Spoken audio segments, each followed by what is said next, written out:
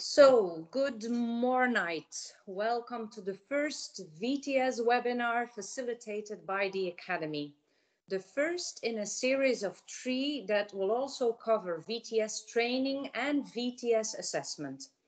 The former webinars generated good questions and discussions even after the event took place. Also, the Ayala LinkedIn discussion group has never been so active as now.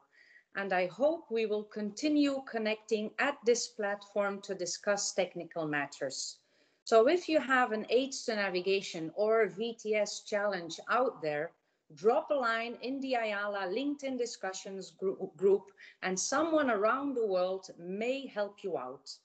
I will now give the floor to the Secretary General of Ayala, Mr. Francis Zakaria, for an opening address. Francis, the floor is yours. Thank you very much, Jardine. And from me, a warm welcome to all of you to this webinar organized by the Worldwide Academy. And I'm thrilled to see that we are almost 100 people joining this event. That is fantastic. Thank you so much for being here. I've been asked to welcome you and also to say a few words about the importance of VTS. And I will do it very short because we have some very interesting speakers after me. But you know, the new VTS manual is on the street, but I would say already in the VTS manual in 2012, the trends that we are living under today in the maritime operation and management, and also the consequential impacts of VTS was addressed in a very clever way. And that was under your leadership, Tonche Cirelli. Congratulations with that already in 2012. The trends were focused on safety and especially efficiency. And efficiency came in after the economic collapse in 2008-9 after the World Trade Center, with faster and more reliable cargo handling and larger volume of information, maritime spatial planning, also for recreation vessels and recreation areas, and a demand for coordination of port services. That was all described in 2012. And the technology trends were larger and possibly unmanned ships, and there was a request for capital expenditure and trained personnel. I will just share my screen and show a small PowerPoint. Let's see here.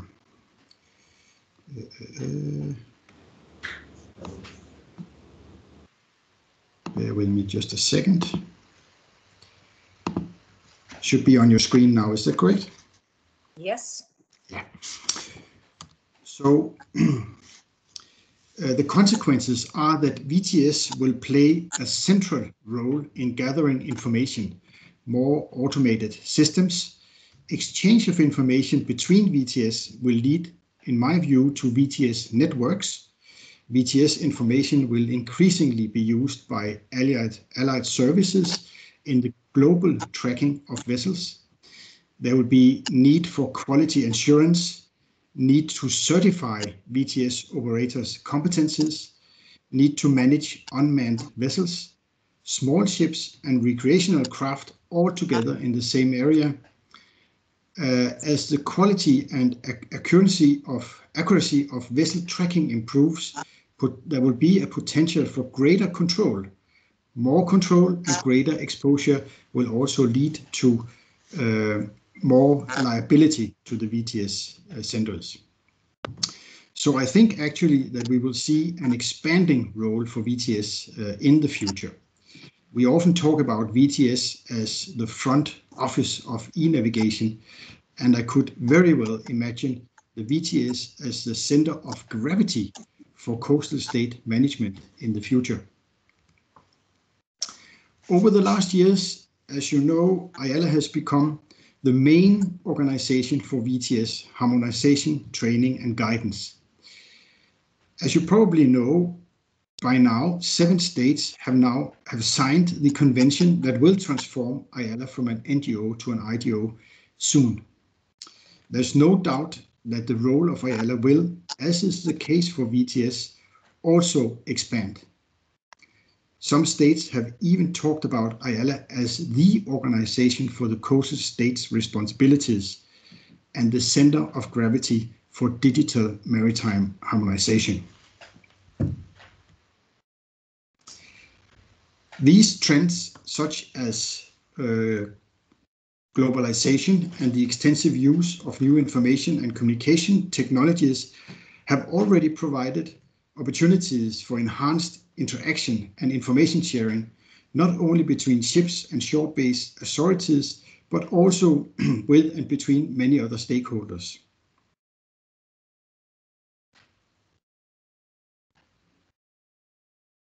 The complexity of the use of the maneuverable space for shipping is growing. As a result, safe navigation and accessibility in many seas, coastal and port approach areas worldwide are being challenged.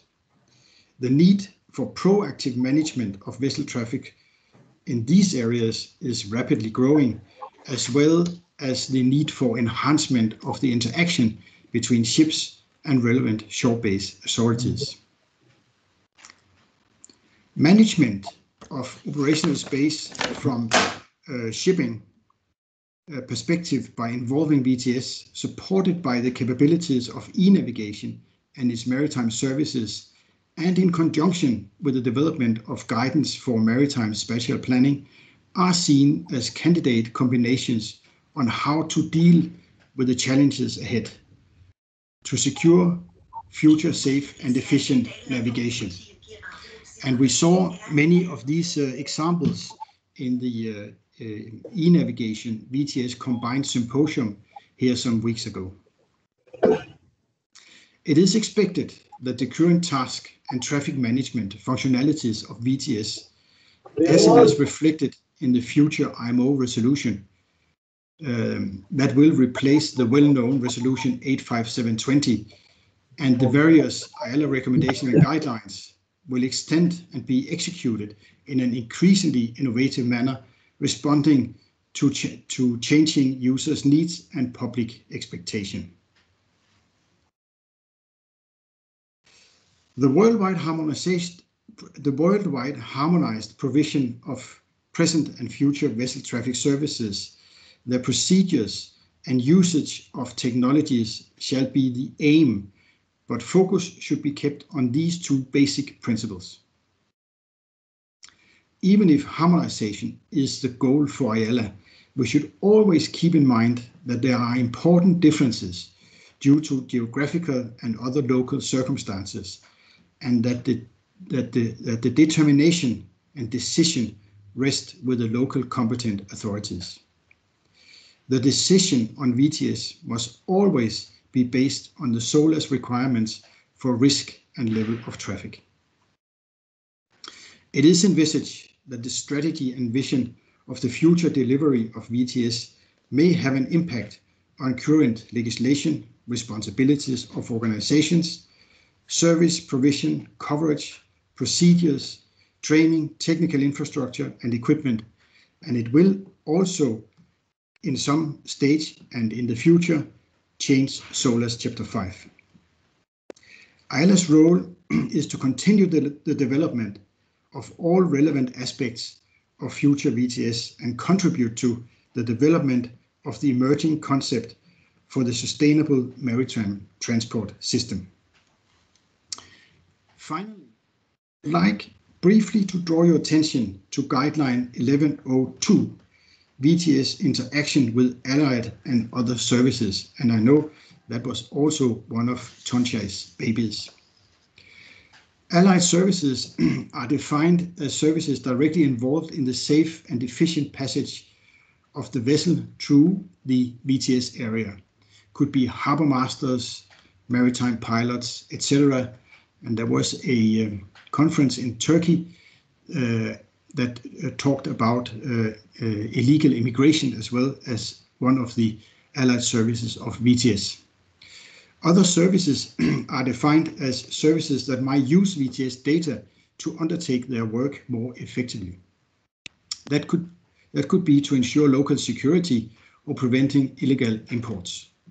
I think this is a view into the future, but also an example of the bumpy road ahead for VTS. VTS can also be controversial and seen as a threat to some functions. Pilots might fear for their position and jobs. Ship masters might fear to lose full command of their ships, etc. There are many stakeholders in this game, and we must have them all on board in a friendly and constructive manner. Otherwise, we will not succeed.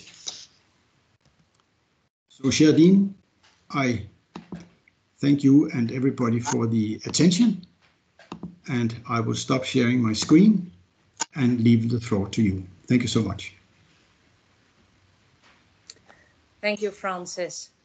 This series of technical webinars are developed to address some specific challenges related to VTS worldwide.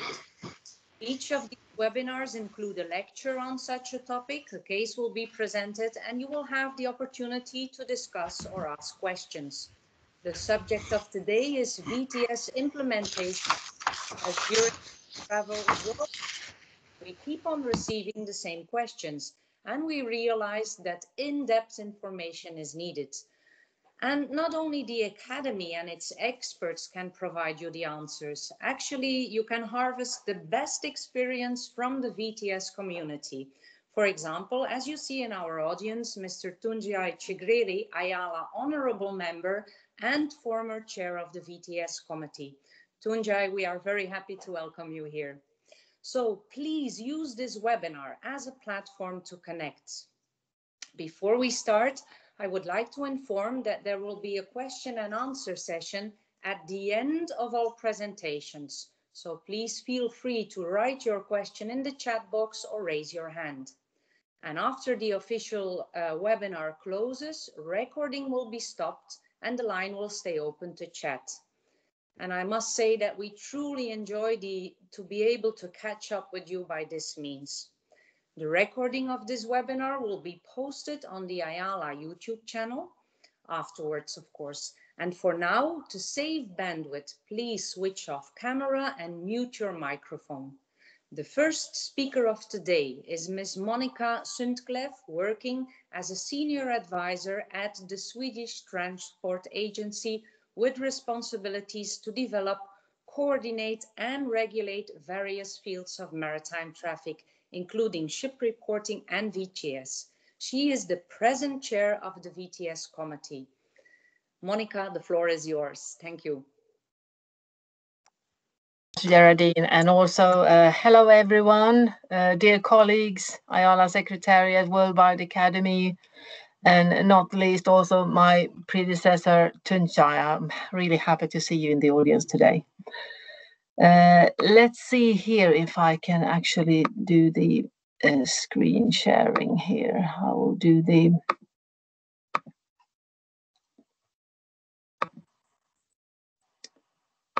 Are you able to see something? Yes, I see your screen. Thank you. Perfect. So I was invited to talk about what steps to take when implementing a VTS. And I will start with a very short information about the VTS committee and the structure that we have. For the moment, as I said, I am the chair of the committee, and I have as my vice chair Dirk Eckhoff from Germany. We have 3 working groups in the VTS committee where we deal with different issues and tasks, and they're very self-explanatory actually. We have operations, technology, and VTS training. And what we do within these work, we have several standards and topics related to the VTS work program actually the IALA work program, but for VTS we work a lot with the standard 1040, of course, which is the standard of vessel traffic services, but we also have a lot of other issues in the other standards, as you can see here. I'm not going into details of those, but we have a various spectrum of different issues to deal with. The framework that we discuss and develop, so to speak, and that we have behind us also is most of all from IMO. It is the SOLAS V12, of course, and the Resolution 857/20 guidelines for vessel traffic services.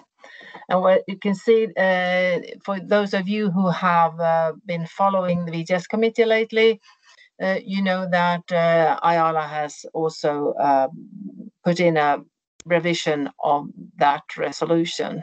I will come to that a little bit later. Also within IALA we have several standards and we have one standard, I should say, and several documents that is mainly the basic for implementation of the of a VTS, and I will not go into the details. You can see this later on, but we have first and foremost the recommendation R0119, establishment of VTS, of course the risk management toolbox. We have the guideline 1150, establishing, planning and implementing a VTS. Guideline 1083, standard nomenclature to identify and refer to a VTS. 1142, the provision of local port services other than VTS. And G1071, establishment of a vessel traffic service beyond territorial seas. And as you may see here, we will propose to withdraw that one, as that information has been taken into other documents instead. It's going out soon, but I will give you information already.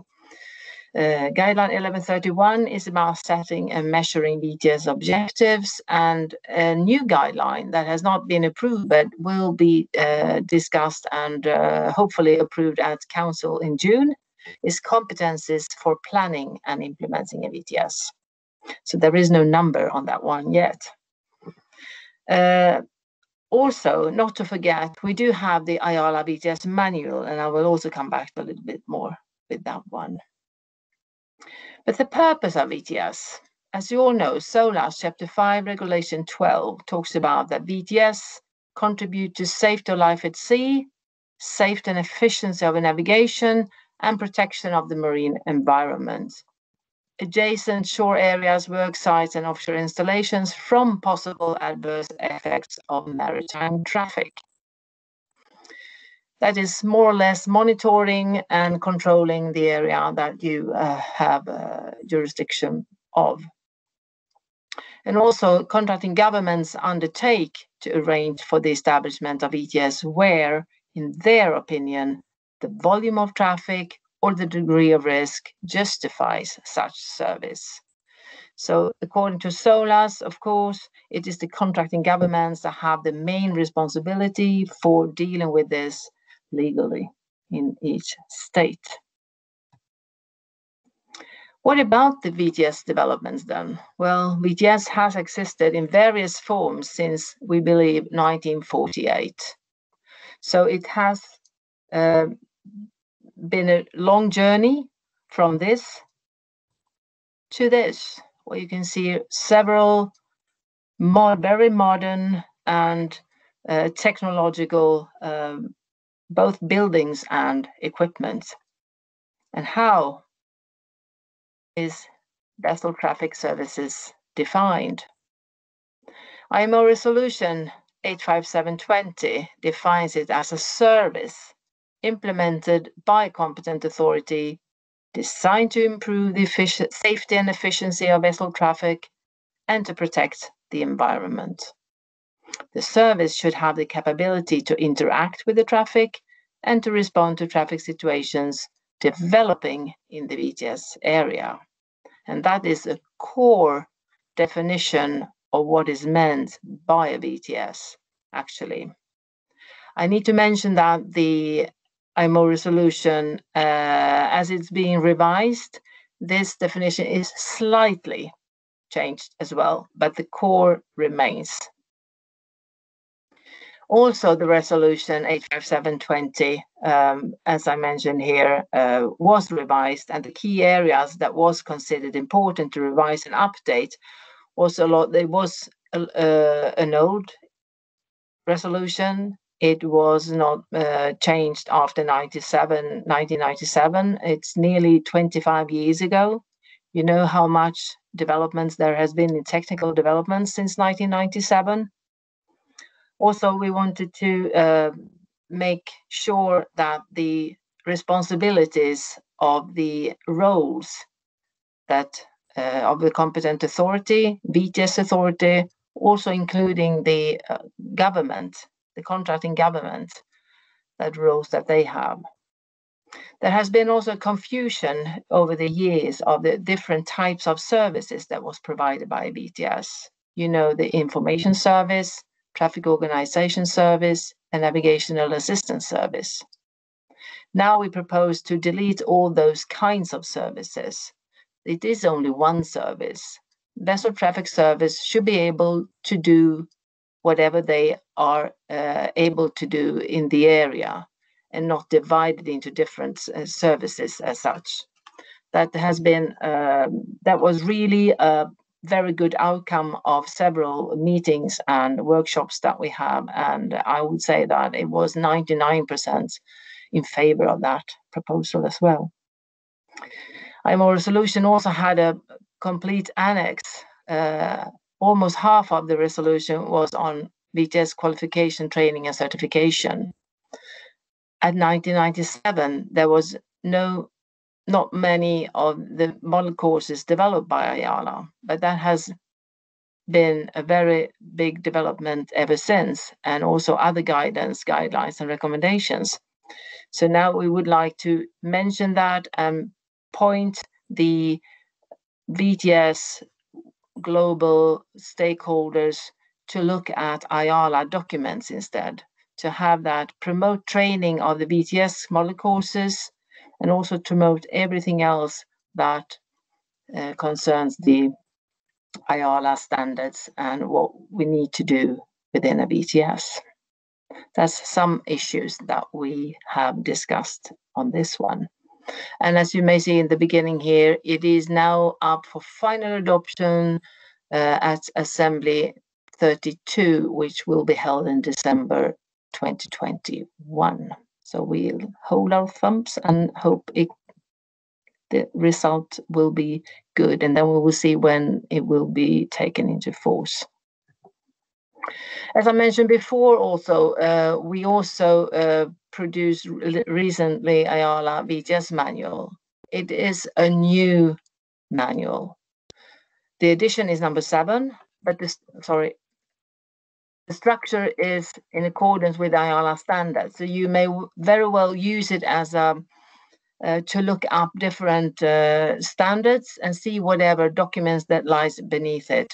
Is it a recommendation? What kind of guidelines are beneath it? So it's more or less very much look into it. Where do I find the guidelines? And it's very short notice about what it's about and a link to where you can find it on our website. It will also be electronically updated. So we believe that after each VTS committee meeting, we will have a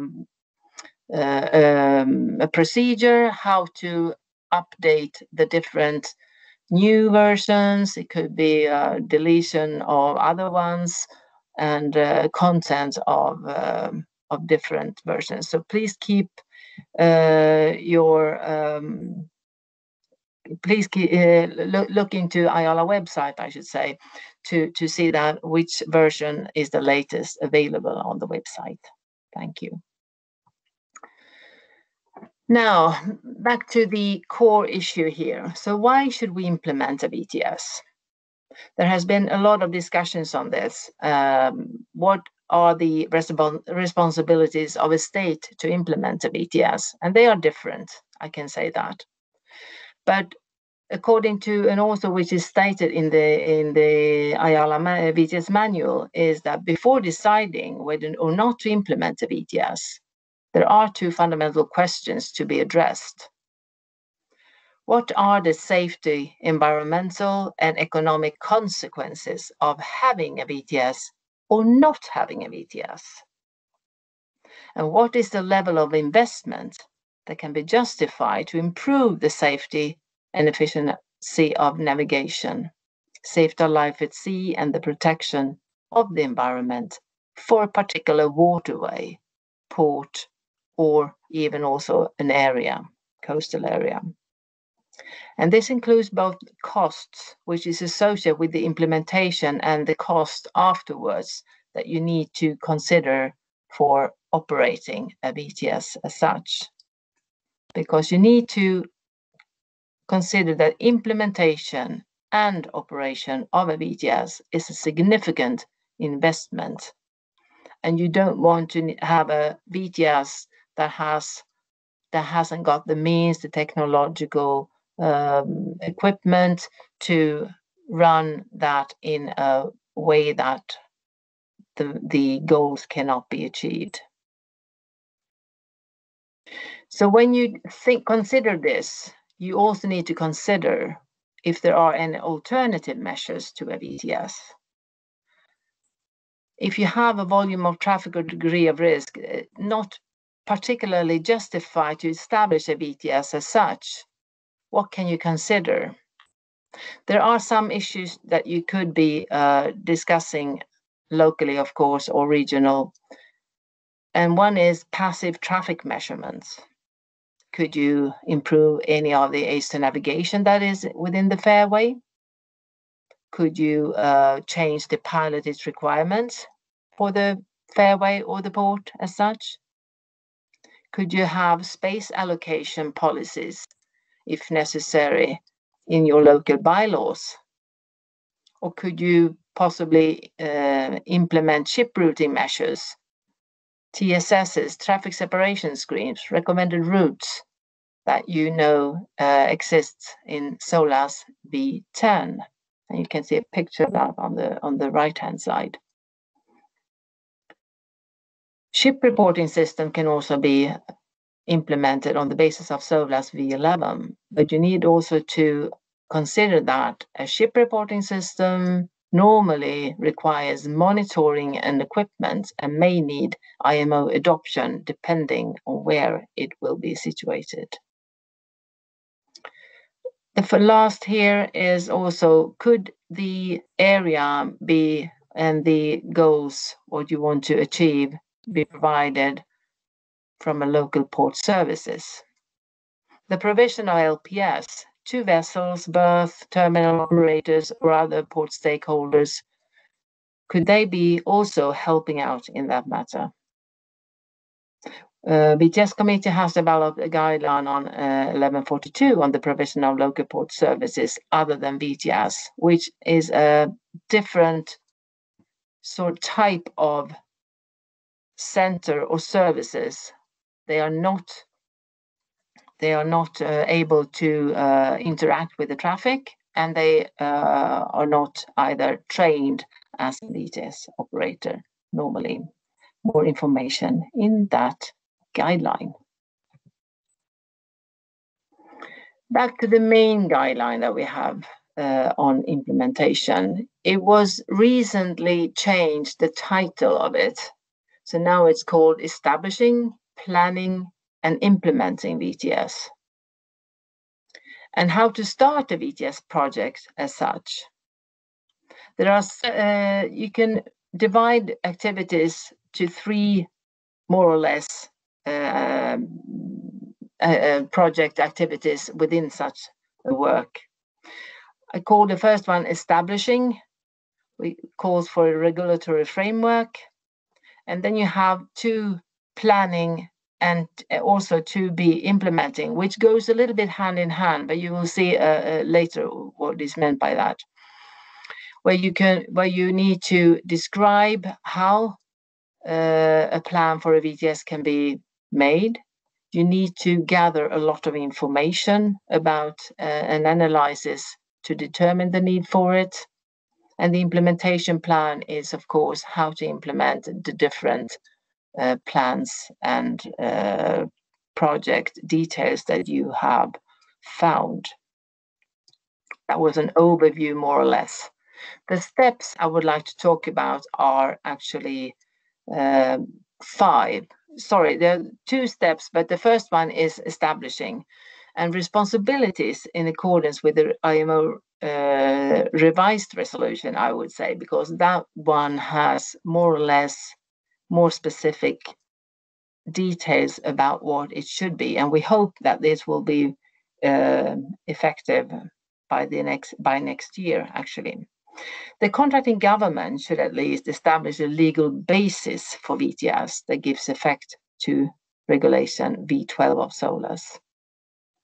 And the contracting government, as I mentioned before, has the ultimate responsibility for the overall authorization of the different issues that the different authorities should do. Therefore, they should also appoint and authorize a competent authority for VTS, which will be also possible to establish regulatory framework for it. The competent authority, as you see below there, need to do that framework, national regulatory framework. How should the VTS be developed? How should it be done? Should it authorize VTS providers to operate VTS within certain areas? How should they ensure that VTS training is approved and VTS personnel certified? And they should also establish compliance and enforcement framework in case there are some vessels that violate the regulatory requirements. In overall, the key responsibilities that we talk about, and which is mentioned also in 1150, includes, and I cannot be too clear on this, the legal basis for the operation of a VTS needs to be set down in national law somehow.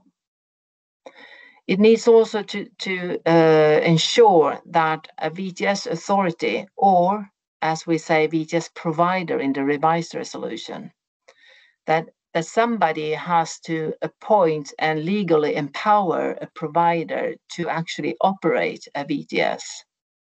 Who will that be? Will it be the contracting government or state itself, or will it be the competent authority for VTS? That's up to each state. And also instructing the VTS authority or VTS provider to operate it in accordance with relevant resolutions and international documents, of course. And it may take time, all these legal bases, when it comes to develop new laws and new regulations, it takes a long time to establish them, especially when you start from scratch. So this step on establishing is really important, and it could take some years actually. Step 2 is the planning and implementing. And as we speak about this step is divided into 5 different sub phases. We do believe that you should have a project management approach to deal with this, because you need to have this is a project, and you need to appoint project leader responsible for who's doing what, because it is a lot of issues to consider and to document. So you need also, we propose also that you use some quality assurance, maybe ISO 21500, which can be used very well for this case. The 5 project management phases that may be used are initiating, planning, implementing, controlling, and closing. And I will come back to all these phases more in detail later. So at step 2, phase 1, we have the initiating phase. That is the beginning of the project. The goal of this phase is to define the implementation of a VTS at a broad level. What problems are there? Do we have a business case? And what you should do, you should have a business case that identifies the need and justification for a VTS, evaluation of the benefits, costs, and risks, and provide rationale for the preferred solution. There should also be a feasibility study, which is a question of whether the VTS is a viable solution to address the problems. Here, several considerations should be taken into: risk, operational feasibility, legality, technical capability, budget, and time. And all this will be also in the report, of course, documented.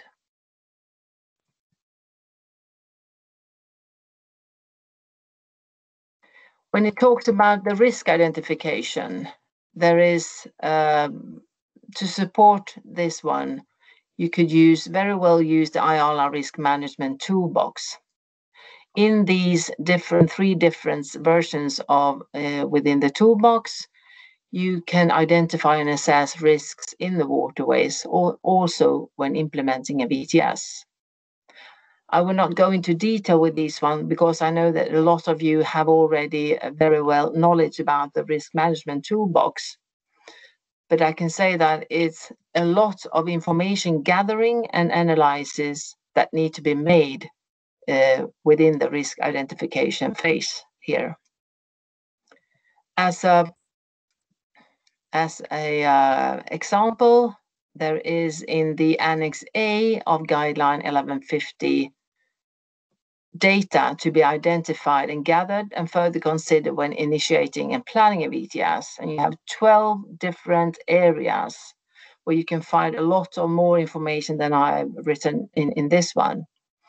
It's about traffic data, geography of the area, protection of the marine environment, accident and incident data, VTS area, VTS center operations, design and technology, allied services, legal, VTS personnel, recruitment and training, future requirements, and financial issues.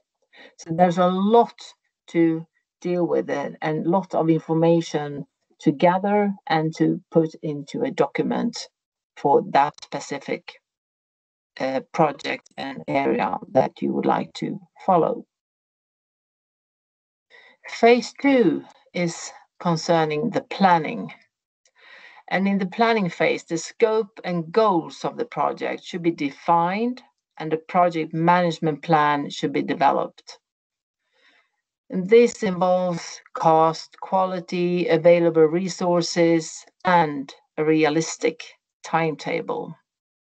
All the information that was collated in the first phase will be used here.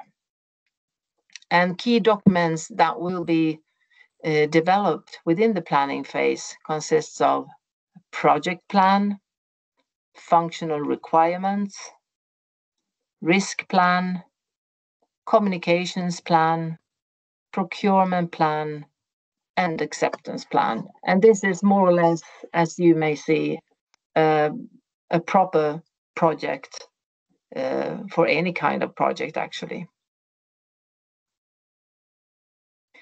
Phase 3, implementation phase, turns the project plan into action by implementing the requirements and tasks that were described in all the plans that were taken in the previous phase.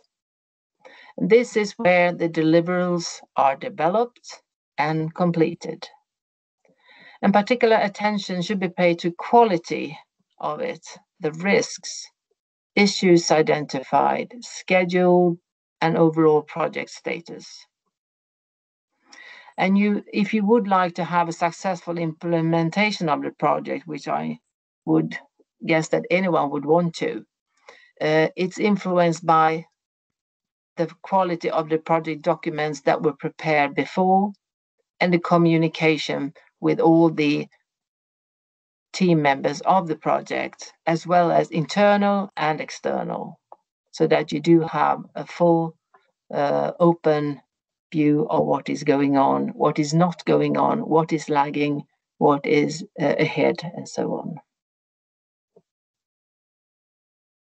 Phase 4, the controlling phase, should measure project progression and performance, ensuring that everything is in accordance to the project management plan. The project monitoring and controlling activities contribute to keeping project on track by ensuring that the project remains within the scope, on time and on budget, so the project proceeds with minimal risk.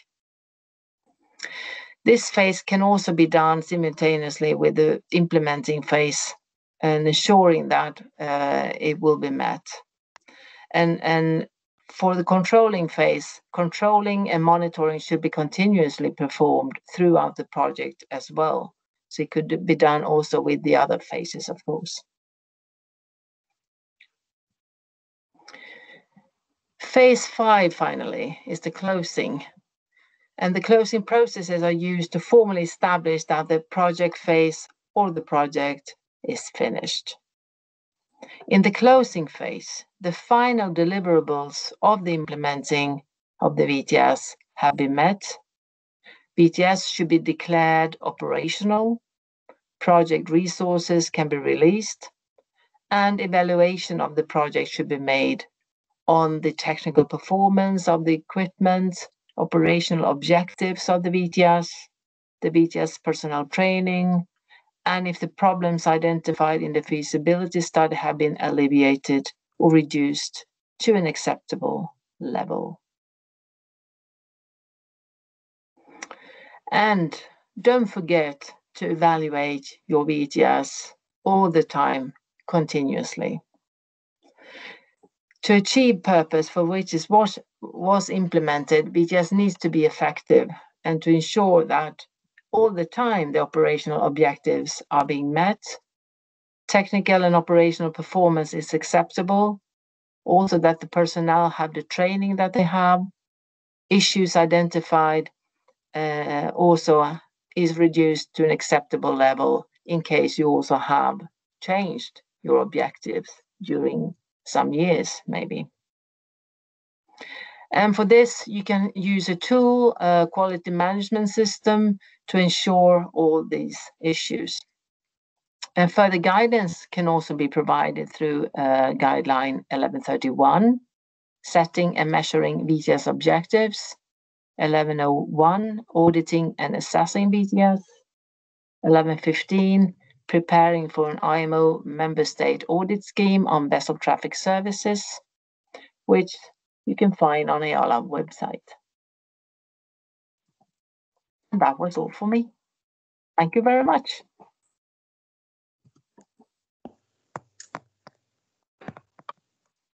Thank you, Monica, for this very detailed presentation, and I'm quite sure many countries will benefit from this.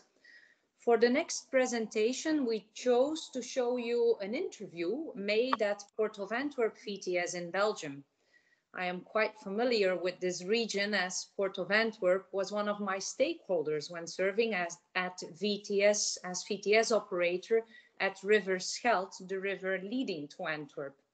The speakers in the interview are Bart Klaas, who started in 2016 as traffic controller at Port of Antwerp Coordination Center after serving at sea for 10 years. And currently he is temporarily business advisor and project leader within the new VTS service. He is accompanied by Rodrigue Bijlsma, With a background as mariner, Rodrigue worked on board dredging vessels and cruise ships all over the world.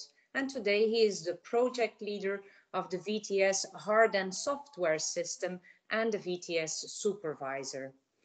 In the case your internet speed would not allow you to watch the video together with us here in Teams, a YouTube link is posted in the chat box, but please return to the meeting afterwards for the question and answer session. So if I may ask my colleague Isabel to launch this video. Thank you.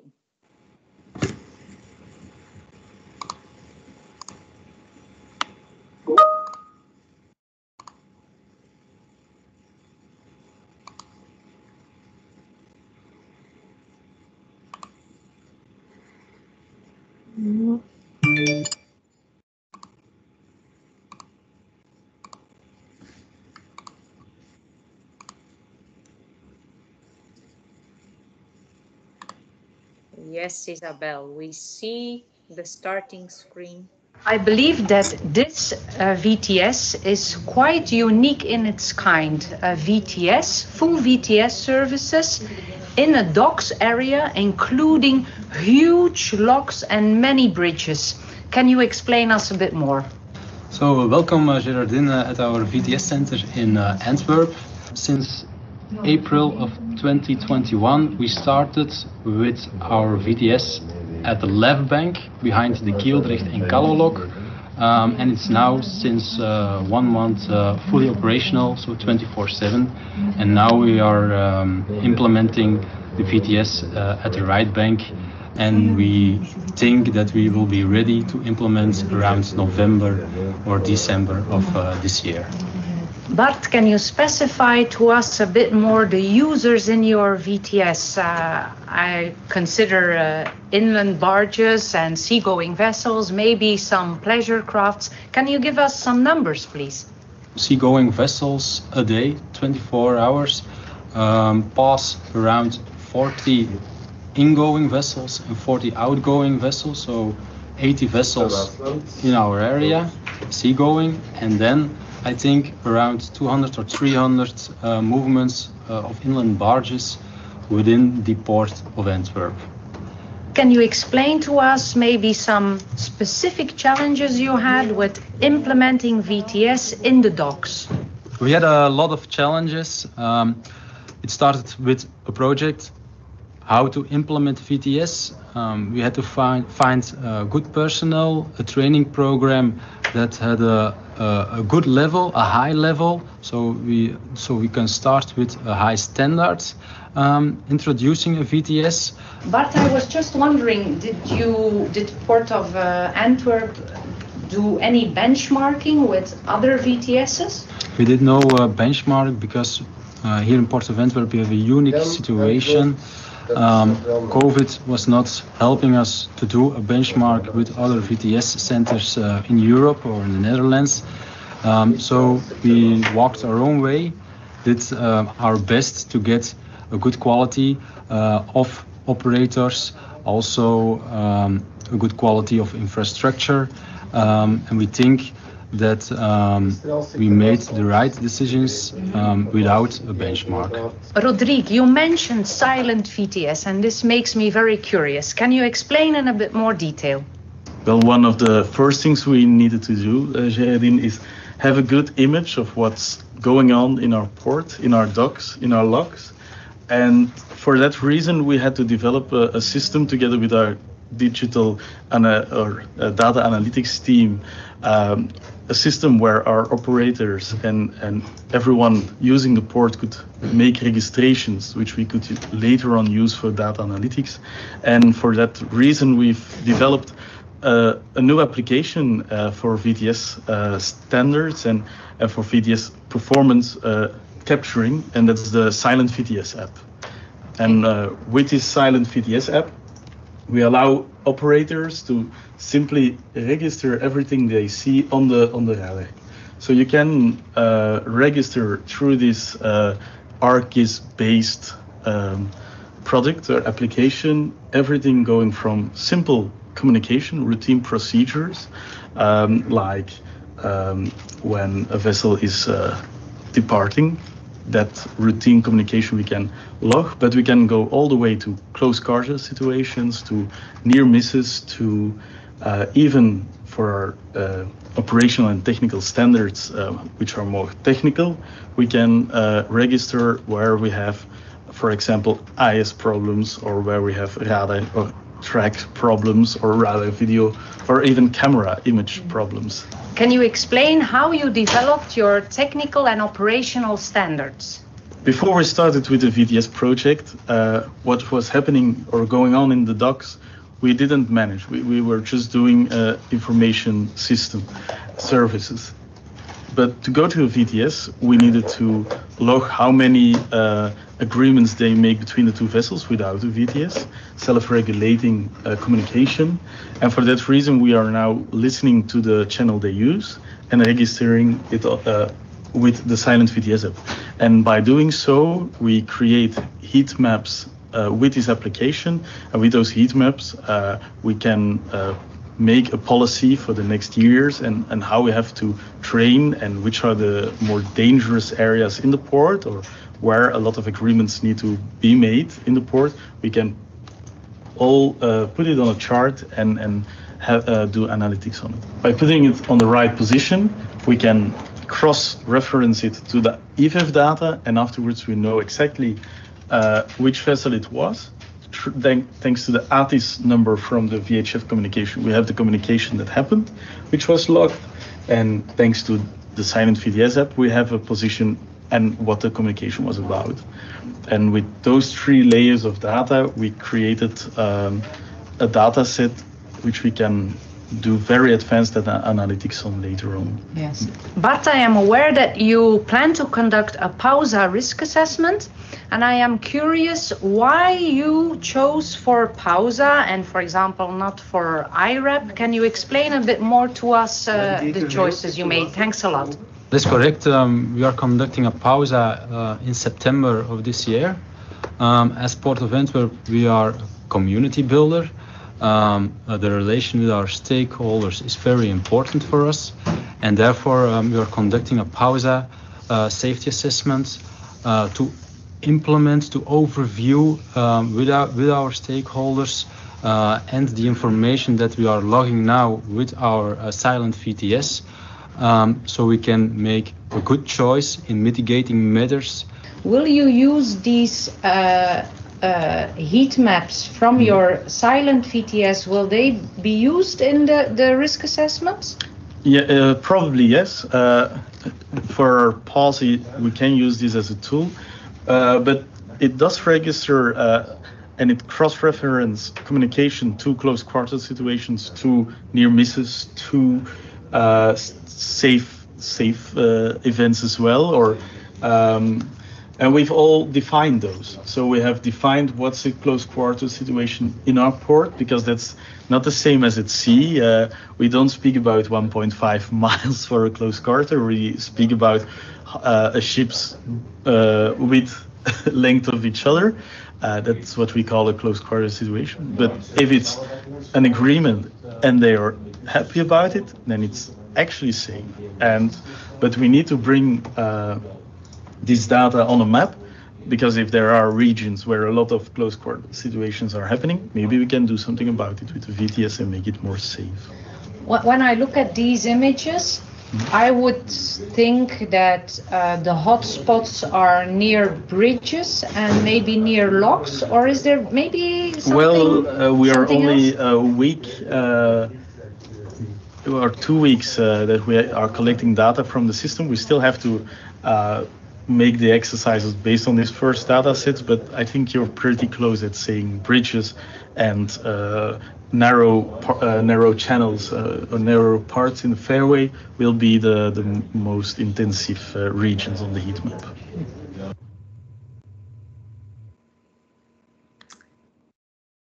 So this brings us to the end of the Antwerp VTS movie. Thanks a lot to Bart and Rodrigue for inviting me. It was a pleasure to be there. And this brings us to the question and answer session of this webinar. And I already see a few questions in the chat box. Please feel free to raise your hand or to drop a question in the chat box. I think there is one question specifically for Monica, as that was part of her presentation. And I think, Monica, if you can elaborate a bit more on the different services, because the question is, I have a question regarding the services offered by VTS.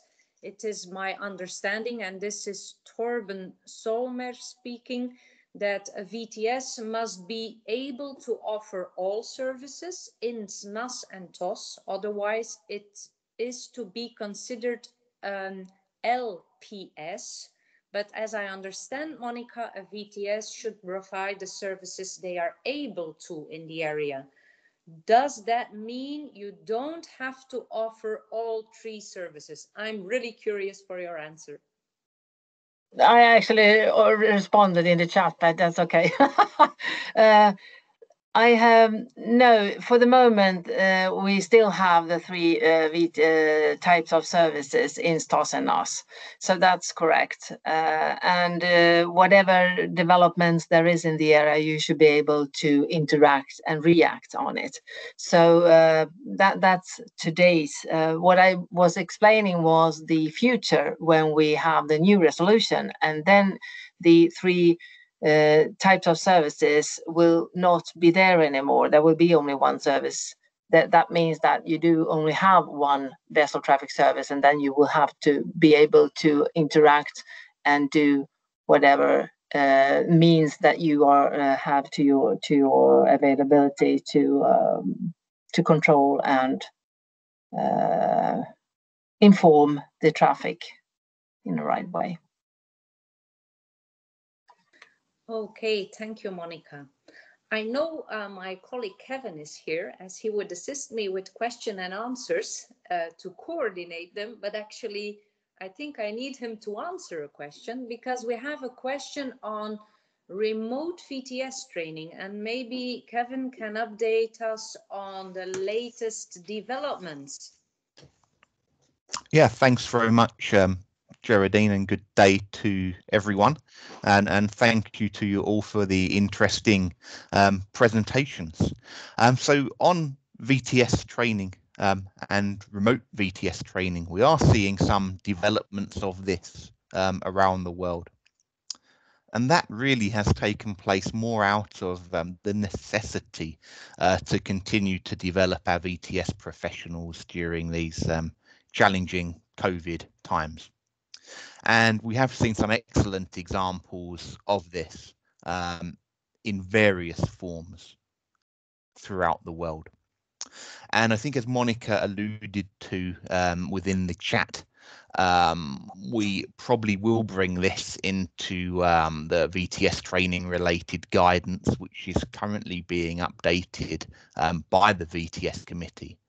We're doing a great deal of work at the moment on the revision and updating modernization of the model courses. In fact, in the coming weeks, we'll be having an online workshop discussing the updates to the courses. So some of you may wish to join in on that. So at the moment, we don't explicitly mention online training, but it will come. I think at the moment we are catered for as the VTS training is actually quite mature for its age, and it's focused on the output.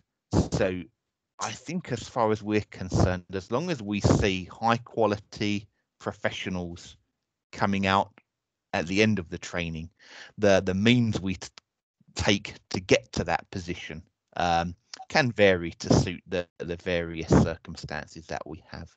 So whatever we do, it will be output driven, that we want the high quality professionals to do this very important job, and the route we take to get there can and should vary according to the local and national needs.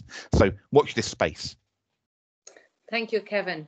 I think we can take one more question before we stop the recording of this webinar.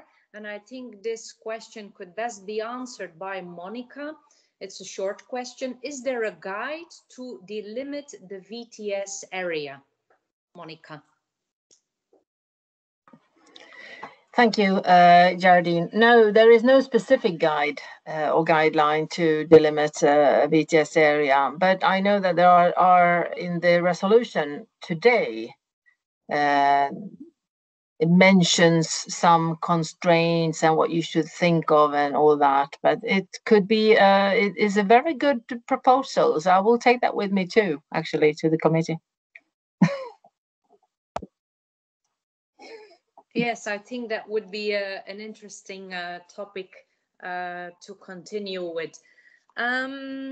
It's now 1 hour since we started, so this brings us to the official end of the webinar. As a reminder, the next webinar on VTS training will take place on 20 May at 11 UTC. Many thanks to all of you for joining, and special thanks to our excellent speakers. We will now stop the recording, but please feel free to stay and chat with us, because I see many more questions and even hand raised. So we will stop the recording now.